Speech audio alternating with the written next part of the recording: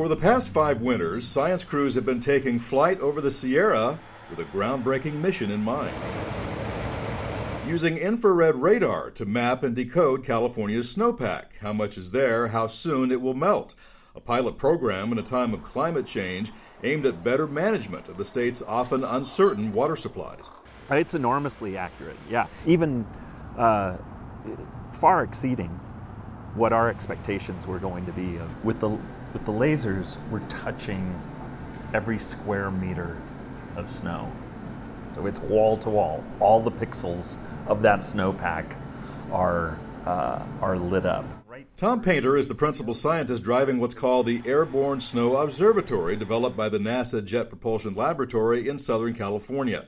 It's technology, he says, that was used to search for water on planets like Mars, now with a more earth-bound purpose. About 80% of what falls onto the state of California comes in the form of snow. So being able to quantify that from year to year is absolutely key.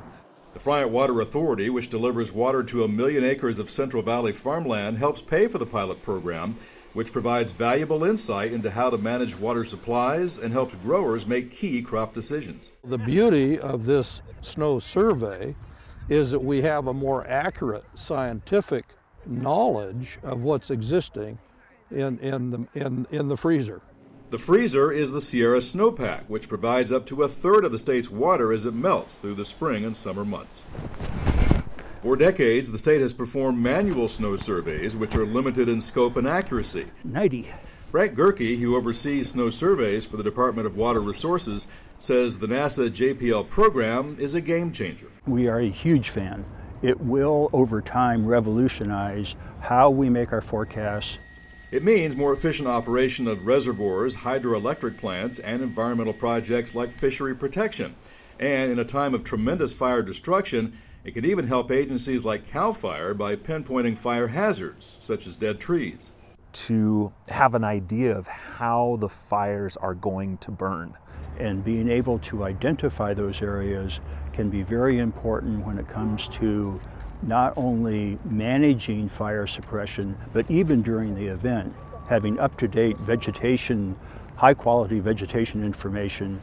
GEHRKE and others want to see the program expanded to cover the entire Sierra Nevada range. Right now it covers about 1/3. But who should pay for the expansion? We would rather have it be property of the state of California and the public than have it be handed off and collected by a private entity and not available for use.